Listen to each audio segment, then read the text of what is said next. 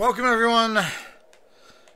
Grand Gnosis Master Dr. Thor Templar here, and we're going to talk about an interesting book on a very important researcher who has did a fantastic, a lifetime work of research. He's a famous British ghost hunter and paranormal researcher, particularly with mediums and every other area as well. And this is a real fascinating book. The name of it is Harry Price, Ghost Hunter, by Paul Tabori. The Dennis Weekly Library of Occult, which is a these were published in the, well, this edition was written in the 50s, but this was republished in the 70s at the height of interest in occultism. Of course, Dennis Wheatley is a famous novelist that writes particularly about demonic things, but it's very interesting. This is one of those very overlooked people, Harry Price, who I was not acquainted with at all. But I mean, if you go back into the 100 years plus, there's almost 150 years of research into all things metaphysical. You can call them occult, depending on what you're looking at. Occult only means hidden. So the whole idea is that there was an explosion of interest in this area caused by World War I, where an entire generation of British was annihilated. And repeated in World War II because you never learned the first time, and repeated again as they joined the EU, hopefully getting out. But why not? Forget and forget when they murdered your entire family. But let's go on to more interesting things. So when we get into, I had no idea of this person who reminds me very much of the guild itself and myself personally. He's kind of a person who's not part of any particular mysticism community. I am not a person involved in religion. I am not part of a religious magical organization. On the other hand, I'm also not a scientific person because I believe that stuff is just as comic book as so many mystical, magical religions are. It's fraud. It doesn't work. Science and numbers don't explain everything. So it's ridiculous to base your life in that, just as it's ridiculous to base your life in comic book religions and comic book belief systems of spirits doing everything and helping on every single area or hindering. There's a mixture of all this, and we need to be well aware of that as we go through our different research. Well, this guy was a serious researcher.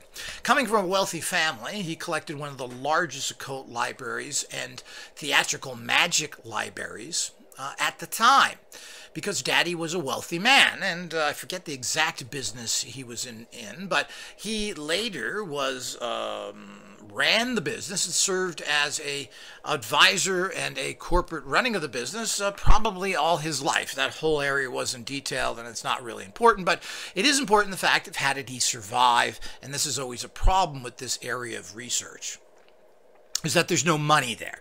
There's very little money in any research, and everybody goes from grant to keep their livelihood going. Now, he was able to start his own paranormal investigative organizations because he did have money. He worked with other organizations as well and kind of walked the golden mean road that I always stress so much, the center smart world.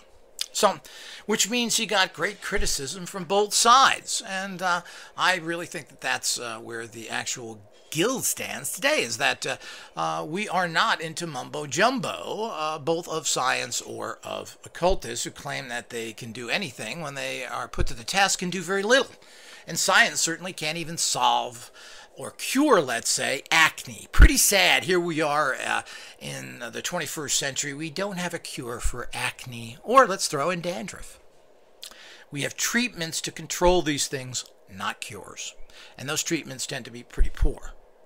So as we move into this, Harry Price was a great person. He built up this huge library, which was difficult there. Over 3,000 books on all sorts of matters, scientific, occult, and otherwise. Fantastic library, which was eventually donated to the University of London, apparently is where it sits today.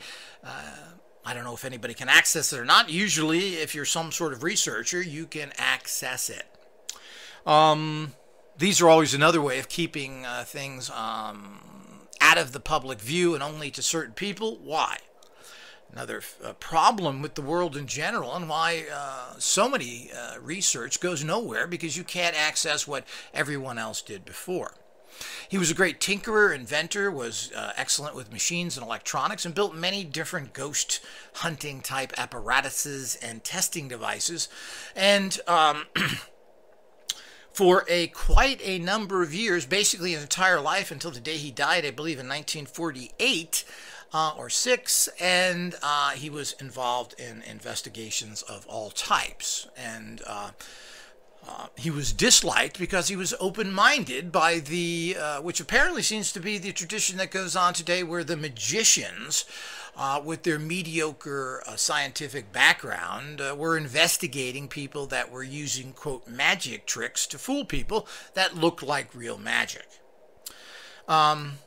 So he was a member of all these magic clubs and was a professional magician himself to a degree. He just didn't find that his greatest interest, but he trained himself for years in that and read every possible book he could find on it.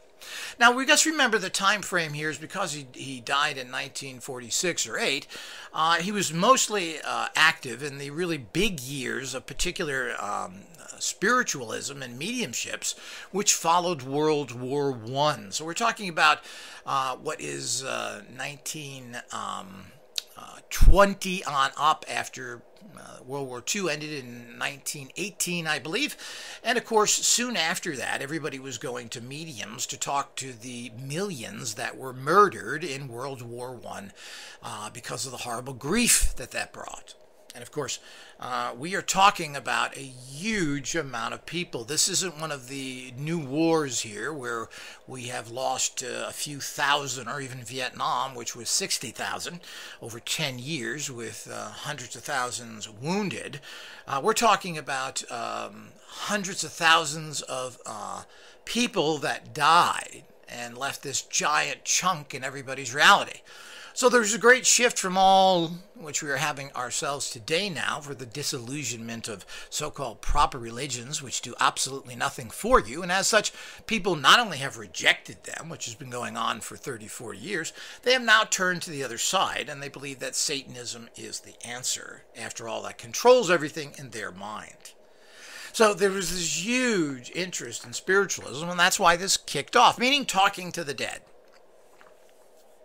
So this was a giant, giant business, and you can imagine why. And, you know, it alleviates a lot of suffering if people can talk to their relatives and know that they're okay. So, I mean, in a way, spiritualism, even at its fake level, its totally fraudulent level, I think serves a great need to that individual if they feel they actually have talked to a relative and know they're okay.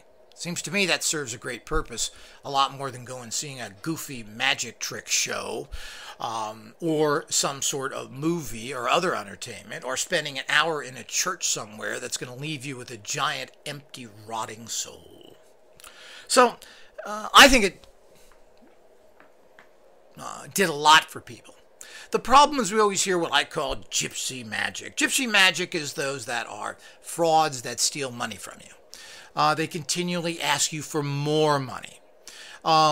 This is what the rotting fungus of some lower level occultists do, and it's been a way people have been making money out of occultism for years. It works off of fear. You're cursed. If we don't take it off you, you're going to die. I can help you with this, but we need more money for me to find out if your relative is alive. These are the type of things that getting a psychic reading, getting a true spiritualist who may have some contact with which could be your relatives. I think all these things which are real and positive are good for people. It can be argued, going to Christian medicine tent practitioners that promise healings, as Benny Hinn does and has been doing for 30 years, who drives Mercedes-Benz, is of much of a value. From what I understand from different specials and reports on that, he has no cases of curing anybody, which is almost shocking, including his own brother who's a diabetic. But does that help people? Well, I think it does, as long as they aren't into 100% There are practical things you should do, and a God, if you believe in that, will send you to get a pill you need, to take a vitamin. To think that he's going to intervene directly, which is what these people tend to be told, I think can be dangerous if you're sick. But how many people are cured? I'll tell you right now, the success rate of curing cancer and other things is fairly pathetic.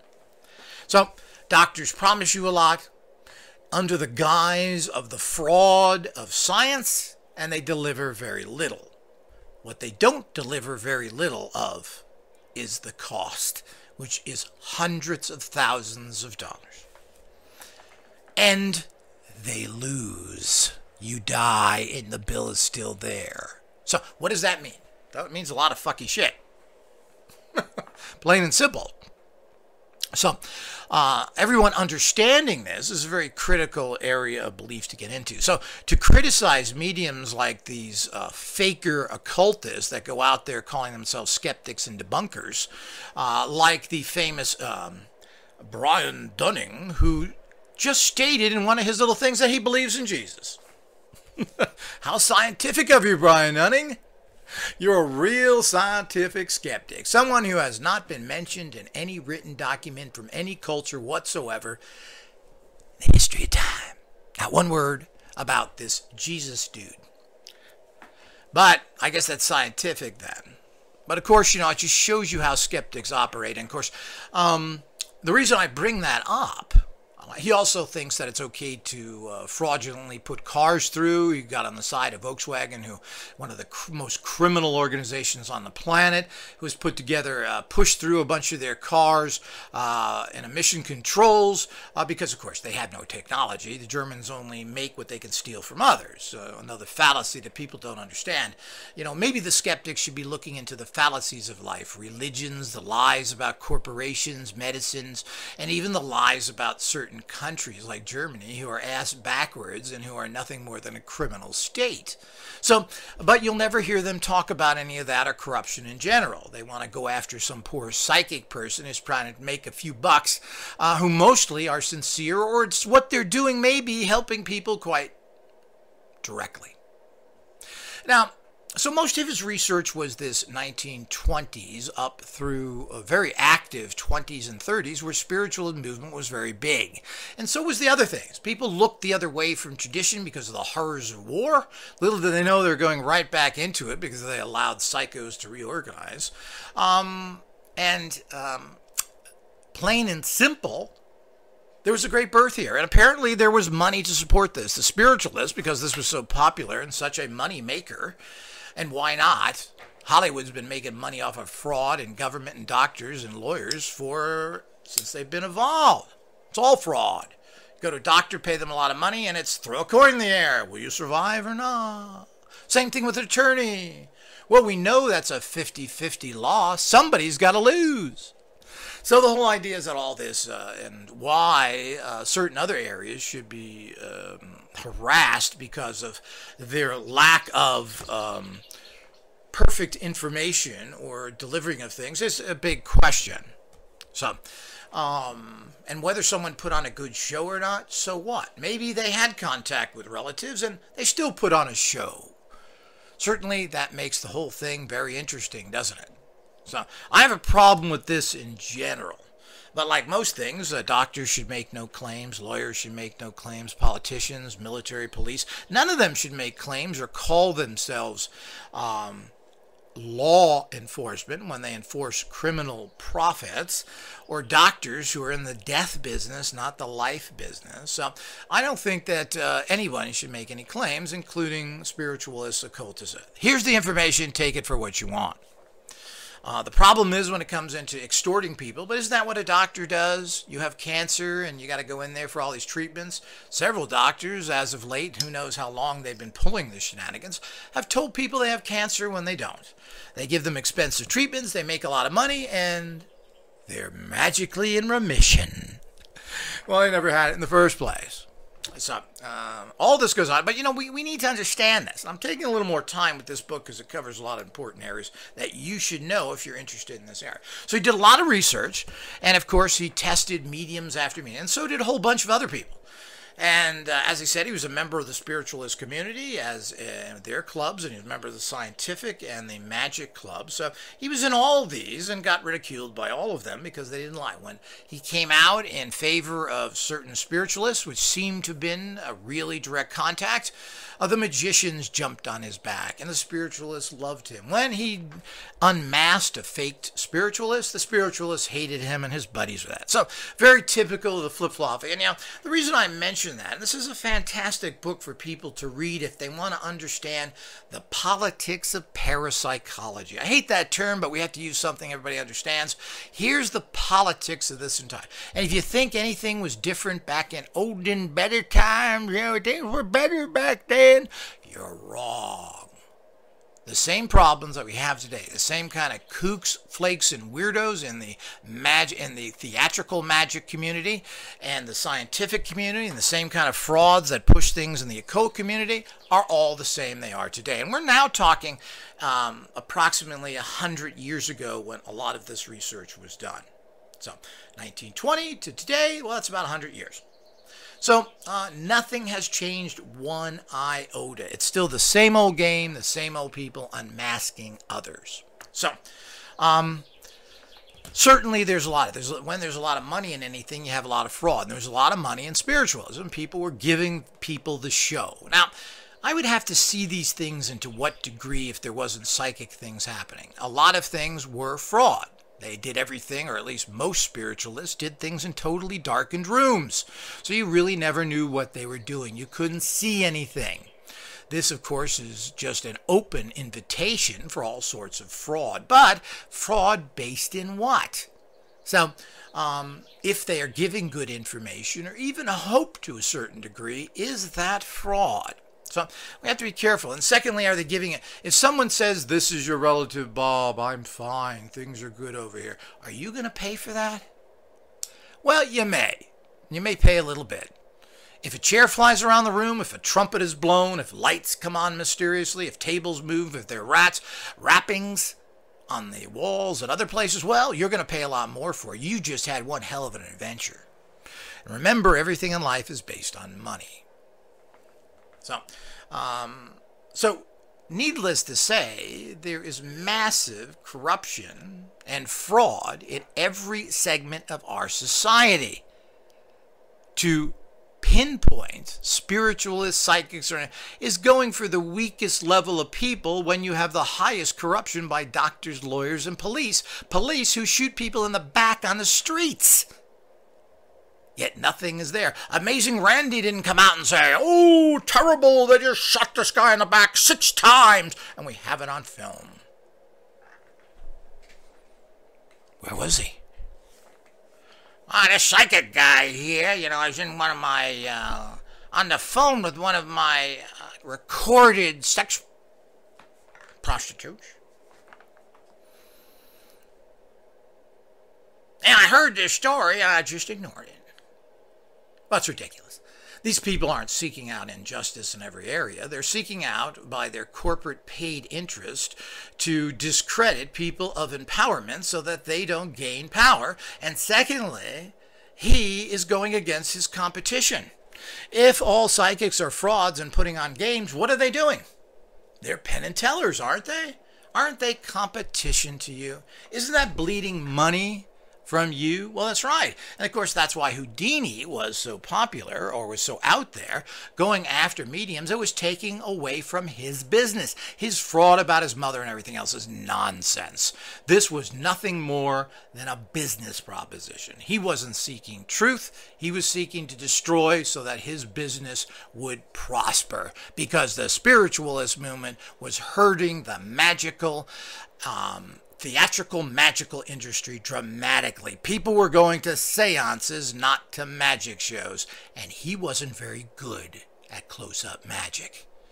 He was an escape artist, and that is a difficult way to make a lot of money. He couldn't go in theaters easily. He stated this himself and wished he had the talents of other magicians of his types.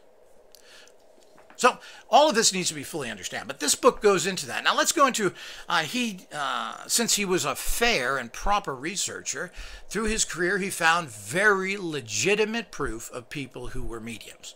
People who had psychic abilities and abilities in general. He confirmed them. Lots of them? No. He found a lot of frauds, which I'm assuming is the case today.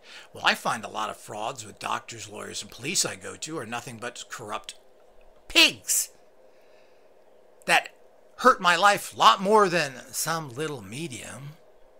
So is this shocking?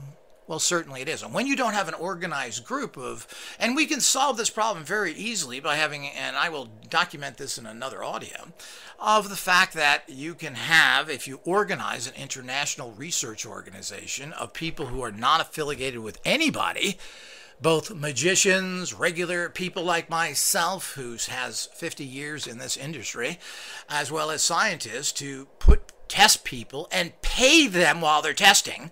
Not like they abused Uri Geller, paid him nothing, and wanted him to spend weeks researching him over and over again to do the same stupid little things without paying him anything.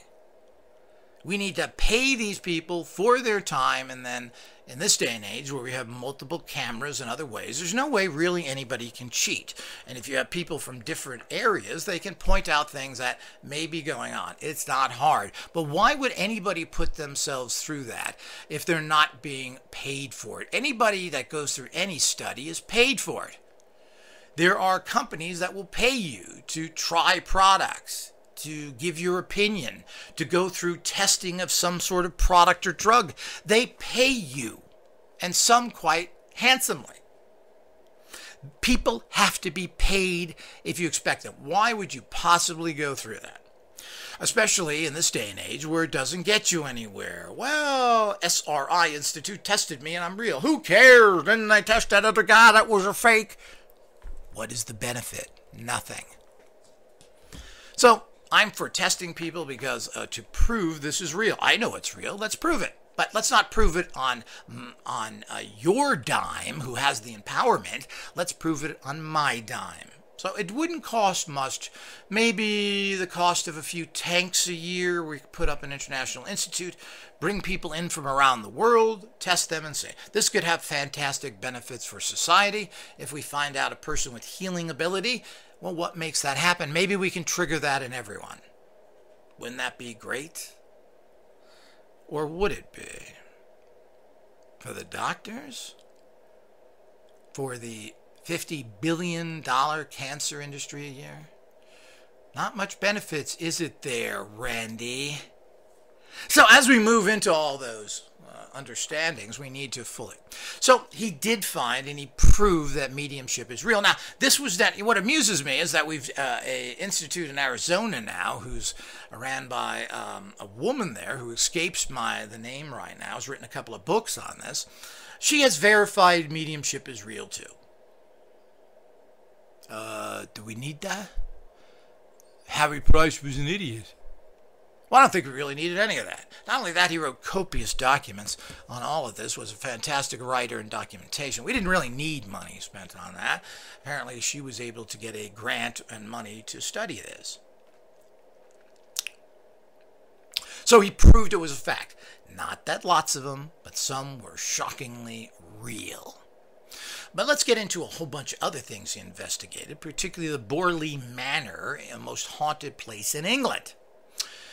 Who he rented for an entire year and collected awesome amount of data on the very strange happening. You know, when we go to certain places like that today, nobody seems to be able to produce things.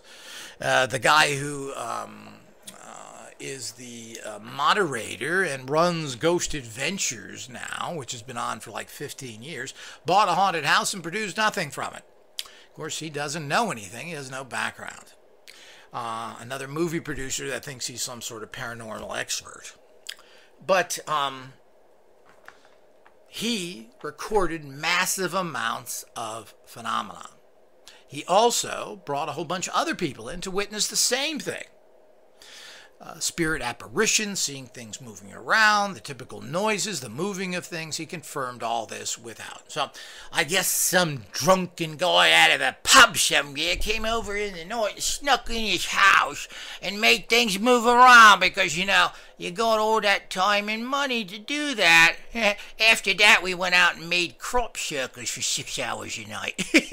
Yeah, I tell you, a good cuppa and a little bit of brew can get you going all night. What nonsense. So, as we fully understand, they're ridiculous, but he proved it. The other thing he proved, beyond a shadow of a doubt, was dowsing. He brought in top dowsers. They found ponds, lakes underneath the ground. They found all kinds of water everywhere and did this without a single miss. Every time. And he did this with 3 or 4 top dowsers. And there isn't, he's written copiously on this and proved that dowsing is real. So he proved that. He proved that ghost and poltergeist phenomenon in general was extremely real and totally and completely unexplainable by normal conditions. So this is very, very exciting that he has come to these conclusions. Now, spiritualism, mucked and mired as it is, was very difficult, but there were real spiritualists or people that at times could draw in these things. Well, the problem with most of these people who want to be taken seriously and also need to make a living is that at times when their abilities went into zero, and this happens with all occultists, is that there are times when you just don't seem to have any energy for one reason or another, and you just can't do anything magically. Well, what do you do when you have to make a living? What do you do if you're doing a reading tomorrow? Well, you fake it. That's how it goes, just like your doctor fakes that he's going to heal you when you go to him. So all of these are the realities that we need to look at to understand the bigger picture. But reading this is like reading the last 20 years of fake attacks by people who have an axe to grind and most likely in modern times are financed to do things like James Randi and his organization, which get numerous donations from a bunch of people and have a very strange board of directors, which include fake internet millionaires and military officers. What are they doing there? How bizarre. Not to mention the fact that the main skeptics and debunkers are pretty much the most low-life people you're going to leave. A clown college graduate that's a juggler. A Latin high school teacher, a convicted felon, and a guy who didn't even graduate high school and has problems with several moral charges against him. These are your debunkers. Shy. Now, if the people on the other side had this, you would never hear them screaming. But parapsychologists seem to me the most wimpiest, cowardice people on the planet who don't go head to head with liars and deceivers who make things up plain and simple, which has been proven in many of the different cases. So but it's very interesting to read that the same problems we're having today as we had before. Even in the same camps, people fight among themselves. Why people who are of science can credit somebody one time as being powerful and the next not, we don't know. And why one person with an excellent scientific and good mind is tricked, and the same person goes to someone else and they say, well, this person's the real thing. We don't know why.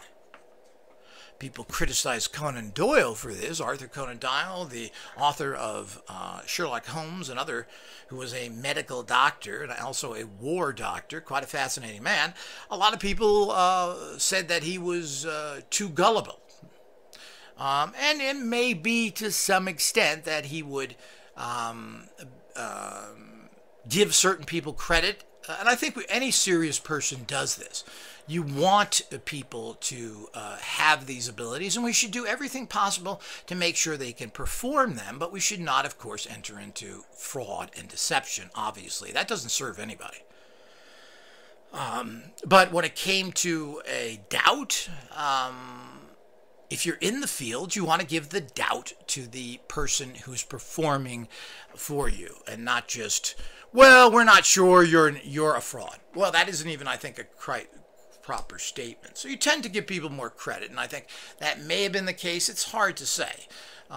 Doyle was a medical doctor. He had great training. He did lots of investigation. He worked with a lot of spiritualists, and I don't believe he was married to one. I don't believe that he was living in a fraud. He didn't need the money.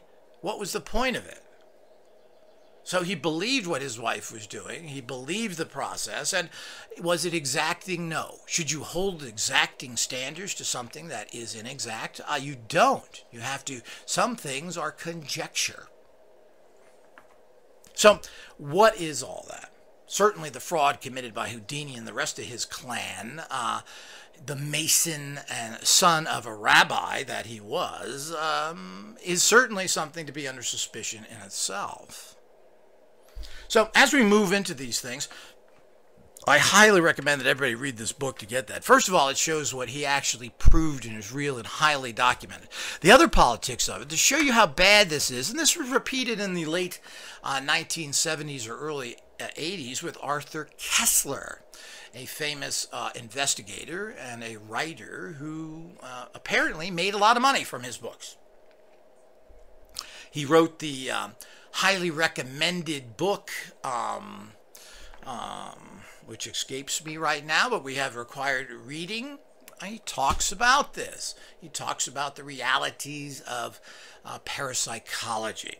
So Arthur Koestler made a lot of money from different novels and other things he wrote.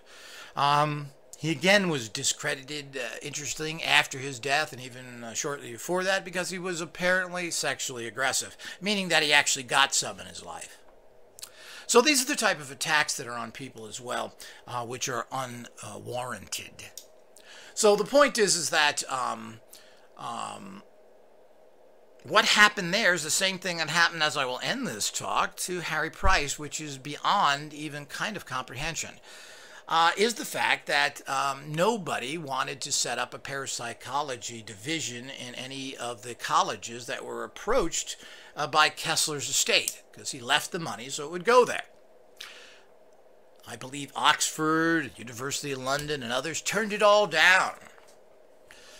Only, I believe it's the University of Edinburgh, where finally took his money and has a parapsychology unit running with his funding.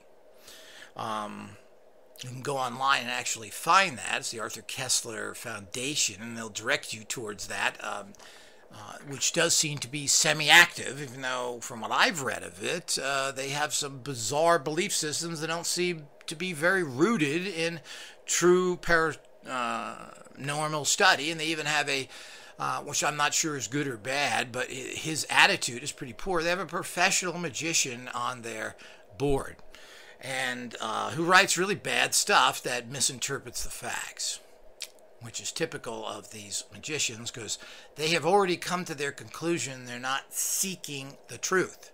That's the key to everything in life, people. You seek the truth.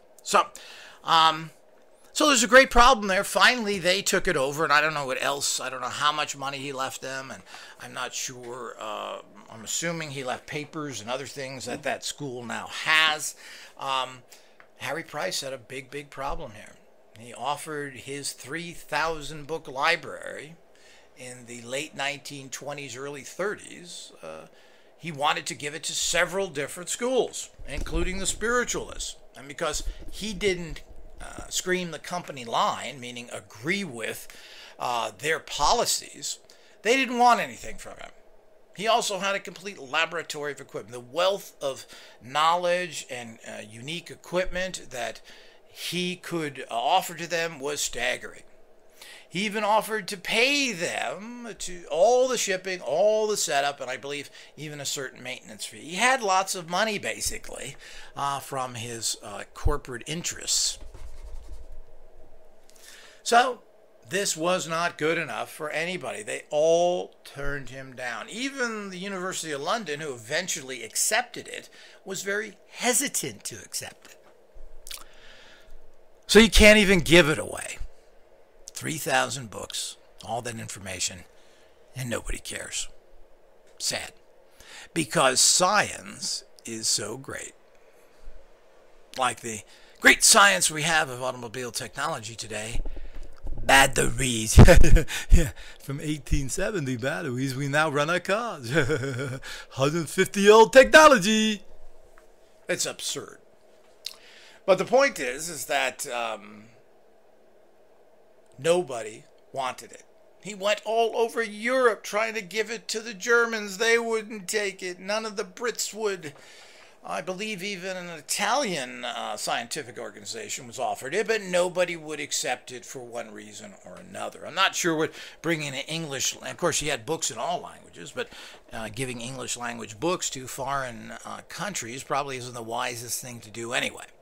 Well, finally, the University of London took his massive library, and they have it today of something. Maybe someday I'll report on that. But Arthur Koestler had the same problem. Even if you're setting up, even if you have the money there, nobody is interested in doing the studies if they're an actual university. Because, I can certainly understand it. There's nobody there that knows anything. Only Duke University has some sort of program going, who probably would welcome a donation like this of today. And of course, there's some private organizations out there, Noetic Studies and other ones probably would jump at the opportunity to get something like this today. But, they weren't around then. Even in Arthur Koestler's time, and I'm not sure when that process started. As I said, I'm not sure exactly when he died. But most of these things weren't going then. And of course, these are generally American-based. And I'm assuming they wanted to get somebody going in the UK somewhere.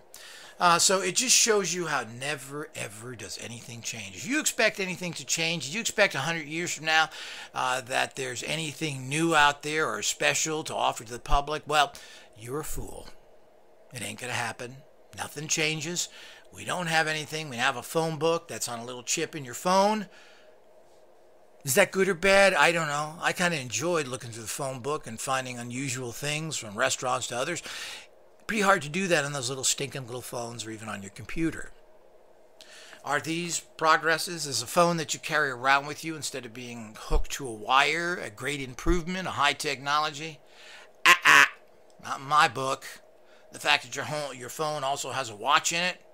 I like my separate watch. And I got alarms on that too, including a calculator in it. What's the problem? No, this is not technology, people. So, the suppression of this type of information is the suppression of what information will take us up to the next level of reality and change all the problems we have. We're not going to get that from crappy old technology that basically, as with all technology, usually takes close to 50 years from inception to general public use. This has not changed in the modern world. Yes, you can get new software out, and this may do something relatively quickly. It is not a great solving of anything. I can't think of a single problem that so-called new technology has solved. The only thing that is quite nice and is faulty at some times, and people have even died by following it, is GPS map coordinates. Go down the road and it says turn here, next exit. I think this is fantastic technology and very helpful instead of reading a map, which is dangerous and difficult. Certainly that's a good tool, that is, and I'm sure there's others, but the rest of it is just a clock and a ring and an alarm that's in a damn phone. Certainly isn't much of a great backup here for anybody. These are not great breakthroughs. They are not big helps for us. Plain and simple. They are nonsense technologies that have replaced other technologies which could even hurt manufacturing business. I mean, how many people are buying cameras and alarm clocks anymore? Well, it's greatly reduced. I would assume these things will disappear in years to come. They're just leftovers for older people, and as they die off, there'll be more and more problems involved. So what do we do with all this? So suppression of this, we need to investigate the human consciousness. What makes people tick? How can we make people less corrupt? And how can they be functioning at a higher level? And how can we have technologies that really do something instead of technologies that are garbage? Well, here's the problems we run into, and it's laid out how here's a guy who appeared to be, from what I can tell, 100% honest person seeking truth. And to think that there are no provable mediums, provable psychic power is nonsense. We've proven psychic power, we've proven healers, we've proven mediumships, not only back then, but even in modern time. We have 150 years of proving this technology is real. It works. The reason why it is not out in the public is nobody wants to arm the public with powerful tools to upset the cookie cart. Nobody wants to accept the cookie cart. They want to keep the status quo, and they don't want to empower the individual.